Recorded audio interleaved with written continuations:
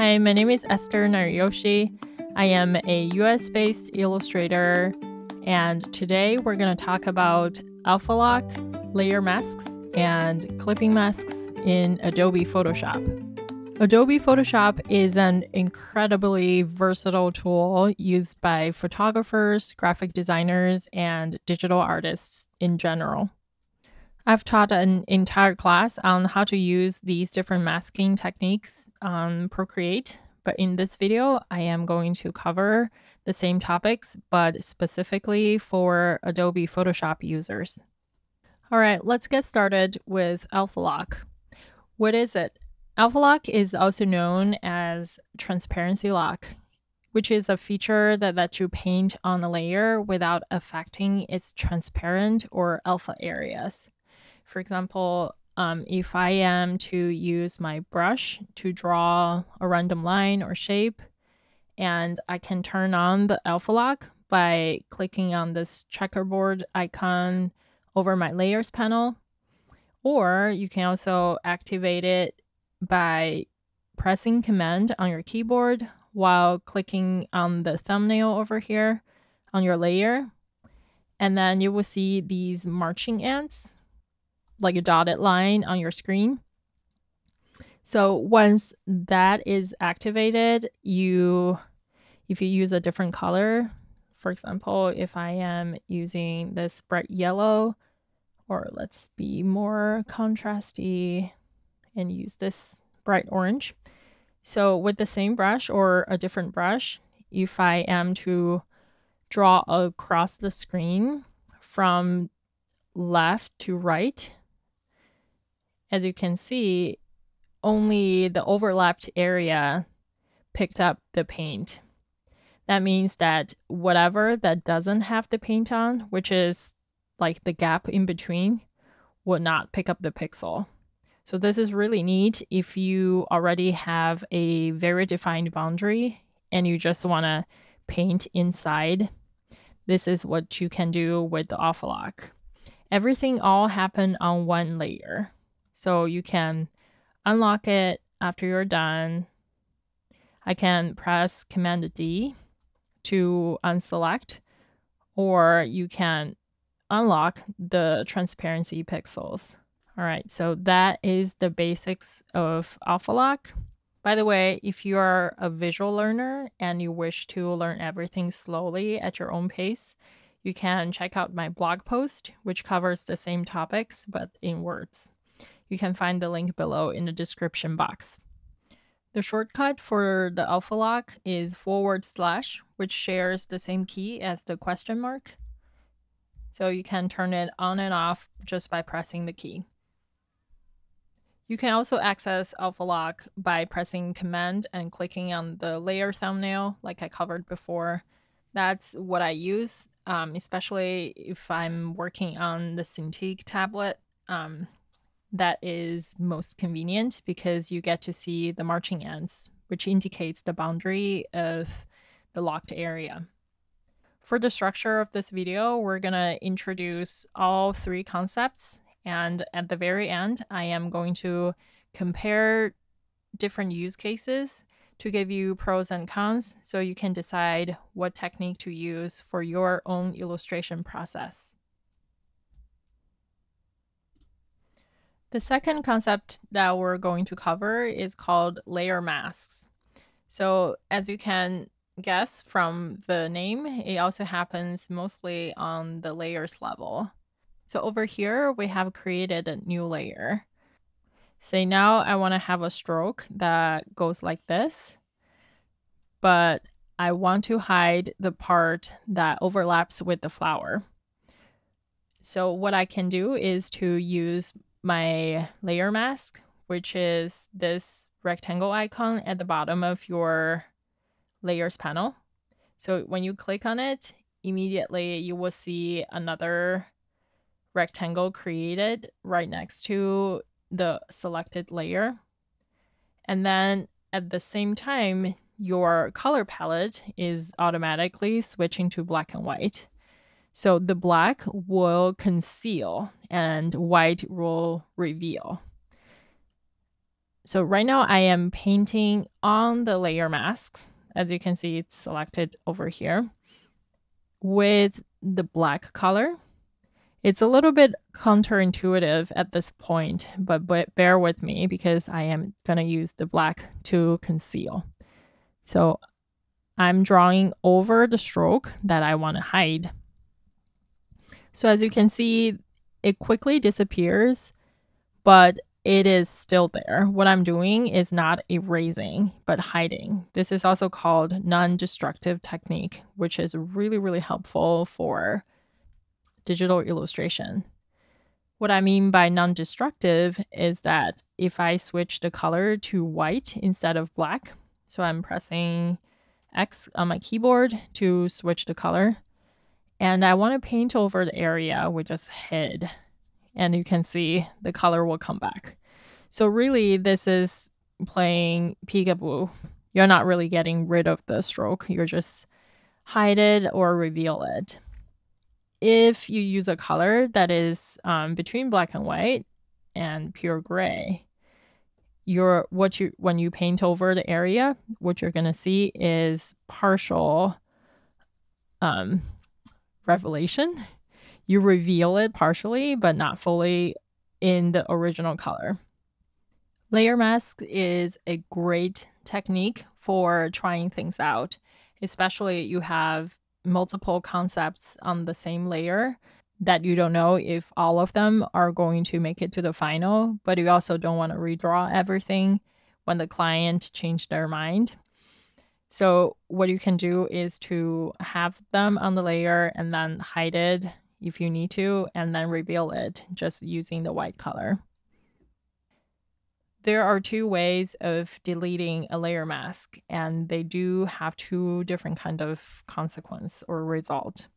If you use your keyboard, after clicking on the layer mask, you will actually delete everything on the layer mask and restore whatever that was on your original layer. For example, I'm pressing the button right now, and you can see whatever I did on the layer masks is gone.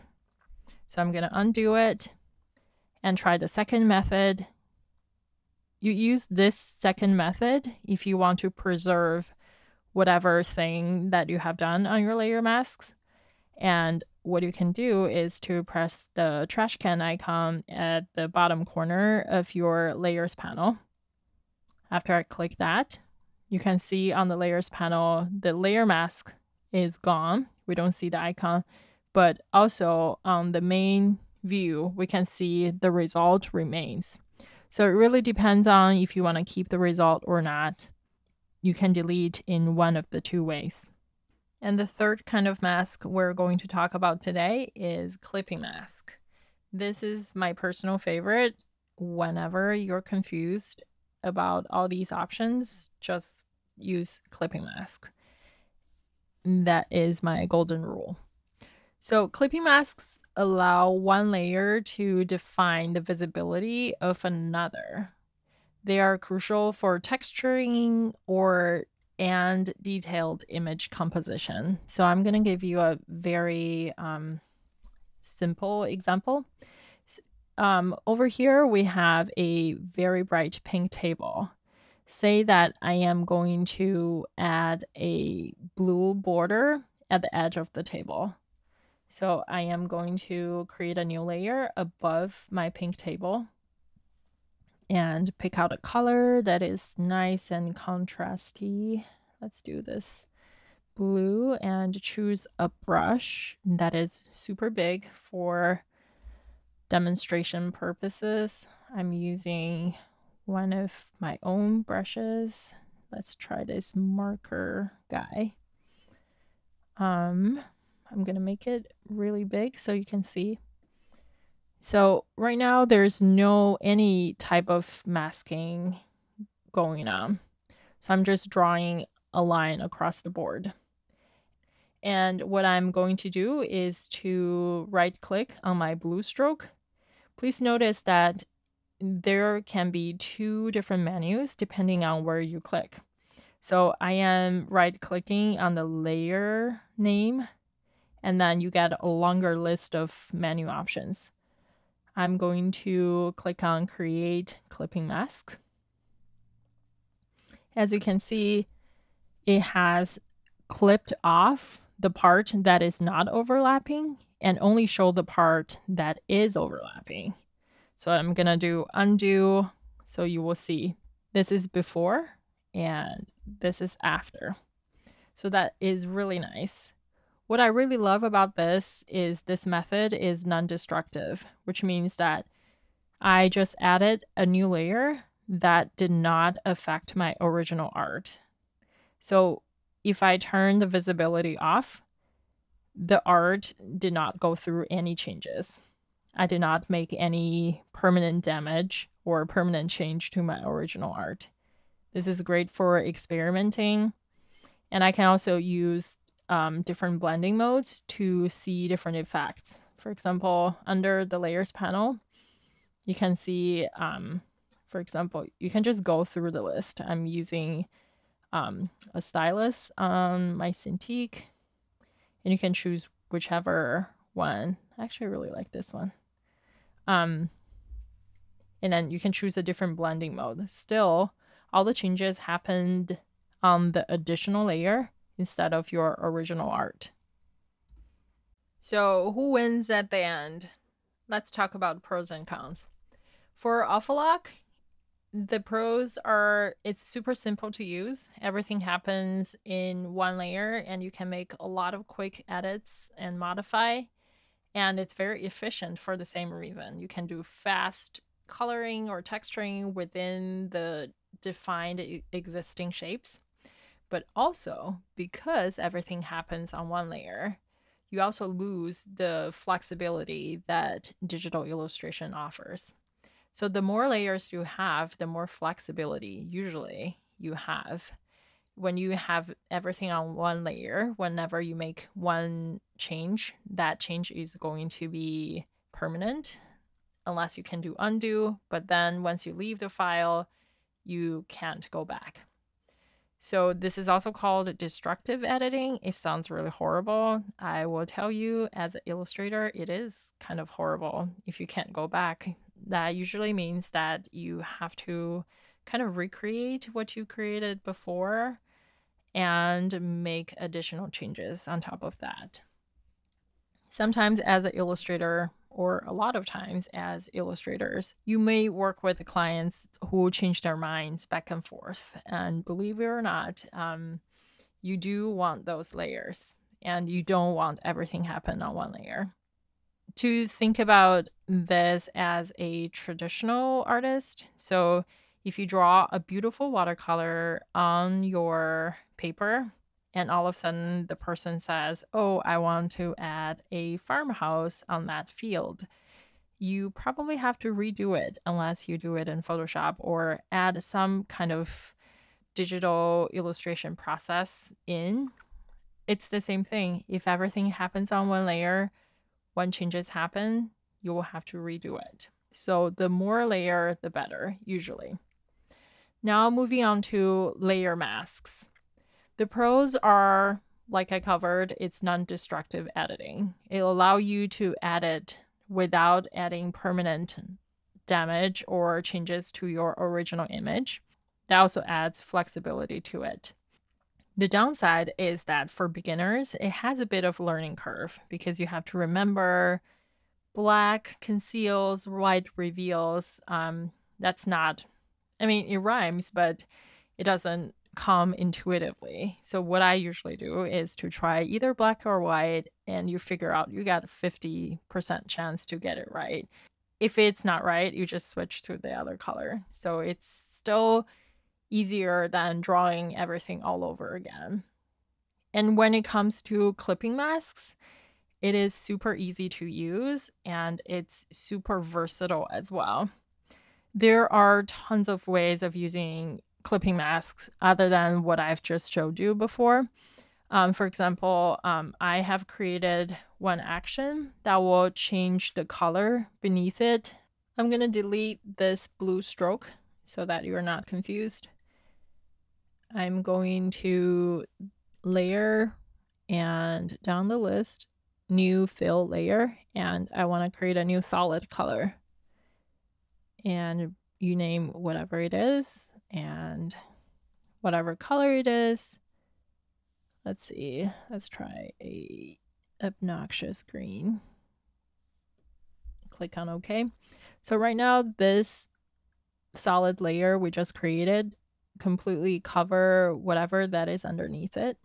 But I am going to right click, or better, I'm going to hold my Option key on my keyboard on a Mac.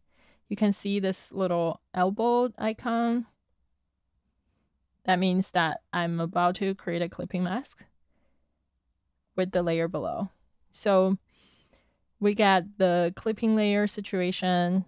So what I'm going to use the solid layer for is to use it for a color picker almost. So I'm going to double click it, and then whatever new color you select, you get to see it in real time, what this gonna look like in your composition. So let's see if I want to go for something that is coffee color, maybe a little bit brighter. Let's see. And then you can zoom out. So as you can see, everything happened on my clipping mask layer. That means that if I turn the visibility off, I did not make any permanent damage to my original art. I just have the freedom to try things out without committing. So that is a great benefit in my book in digital illustration. I hope you have learned a thing or two about masking options in Adobe Photoshop. My name is Esther Nariyoshi. I am a US-based illustrator. I would love for you to stick around and subscribe to my YouTube channel, where I share my illustration process, my tutorials, and all my little golden nuggets in illustration. I also teach tons of illustration classes over Skillshare. Make sure you click the link below to claim your free trial. I'll see you in the next video.